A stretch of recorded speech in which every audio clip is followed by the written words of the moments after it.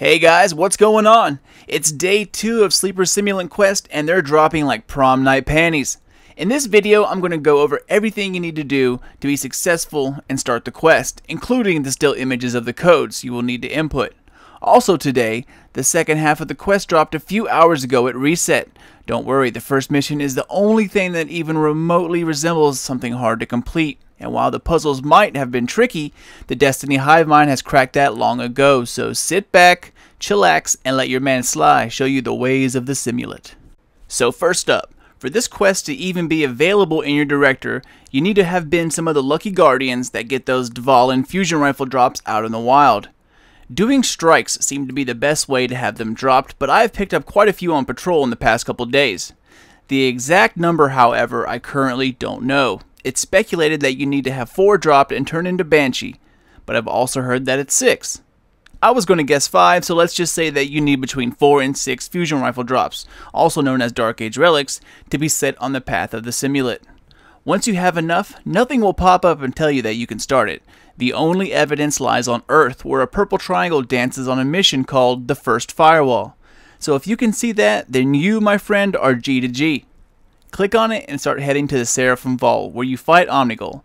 Feel free to look around outside if you so wish to do so, but once you go past the door entering the Warmind, you're stuck, so just a heads up.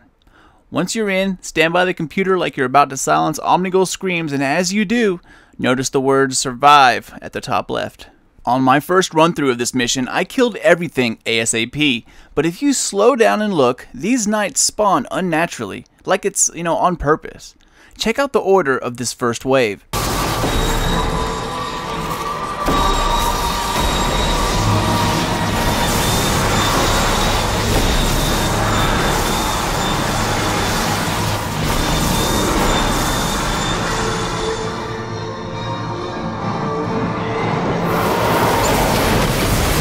Okay, so there is plenty of fighting left, but once you kill a big ass boss at the end, you get a drop called a Curious Receiver with 4 puzzles attached to it. Remember those knights in the order they spawned? Yeah, pretty nifty, right?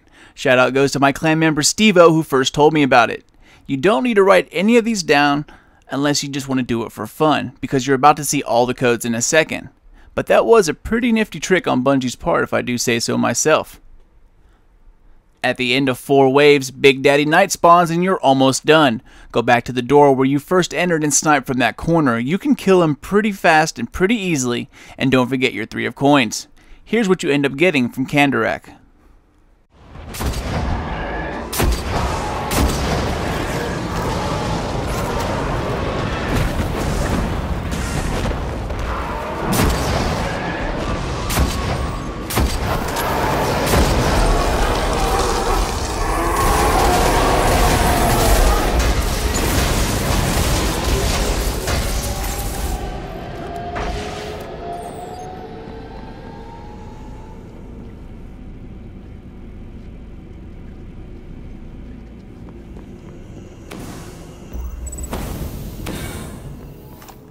Now open up your inventory and scroll over to missions where your faction allegiance badge lies.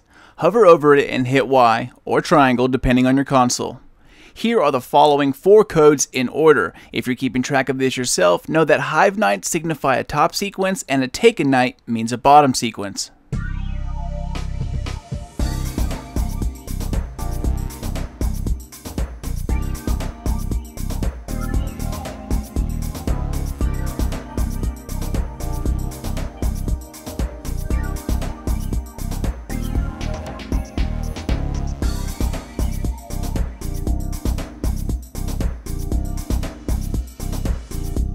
Once you have entered all 4 codes, the transceiver starts broadcasting. Are you wondering where it's broadcasting to? Dive into your director and check out Earth one mo again. When you locate the next mission called Shadow Call, you're on the right track. Click on it and head on in.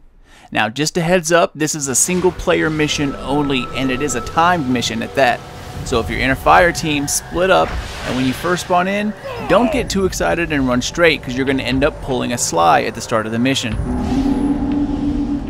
So assuming that you didn't fall in the hole, book it to the top where you usually fight the Echo of Oryx. Don't stop for anything because you only have 4 minutes to run all the way up there, open a chest, Wait for the bosses to spawn, and then kill all 3 majors before the clock runs out, so step on it. If you manage to kick enough ass in the time allotted, your drop is an exotic core called the Aikilos Fusion Core.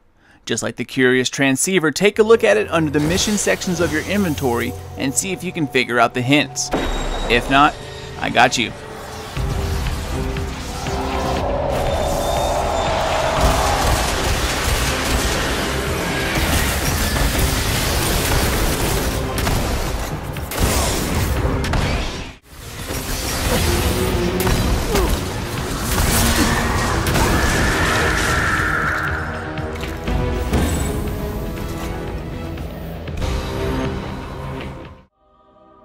First, you need to dismantle a legendary heavy weapon from any year. Next, head to Venus and complete story mission Archives. Doesn't have to be heroic and it's not timed, and no, you won't get a wimpy sleeper simulant if you do it on easy. The bottom 3 are all defend the Warsat public events. You have to find one on Mars, one on Earth, and one on the Moon. The last 2 aren't so bad, but Mars? Pfft, horrible. Now that you have done all the required tasks, it considers the module repaired. And now, the gunsmith wants to play with it. The fusion core, guys. He wants to play with the fusion core. Oh, jeez. Anyway, head to the tower and let him have it. The fusion core. Let him have the fusion core. Congratulations! Stage 1 is complete. The very next day at reset, head to the tower and talk to the gunsmith. He gives you a hint that you need to go take down the Sabershank in the Cosmodrome, and when you look in your director, it's blinging right at you. If you get the taken version of the strike, look for my other video on my channel to help you get past the Warsat. Or if you wish, take your fire team back to orbit and see if you can get another version. It's not impossible fighting the Taken, but it is a level 42 strike and it's set at light level 280. It can get tough if you're a lower level. I have a link in the box below if you want to check it out.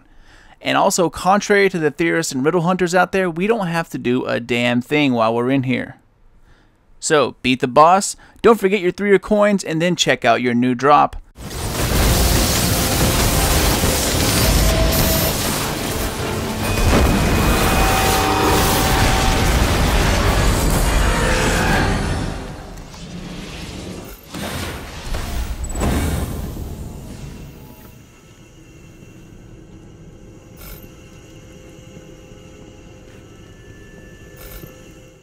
Not quite what you were looking for? Well, let's change that. Head to the tower, talk to Banshee one last time, and behold, the almighty and the tad bit disappointing Sleeper Simulant. The hype for this gun, man, was unreal. People Destiny-wide were going absolutely boo-boo bananas over this thing. Its true potential, I don't think, will be known until we get into the raid, so grab a fire team of Guardians and get out there. But my first impressions? I'm actually a little bit disappointed.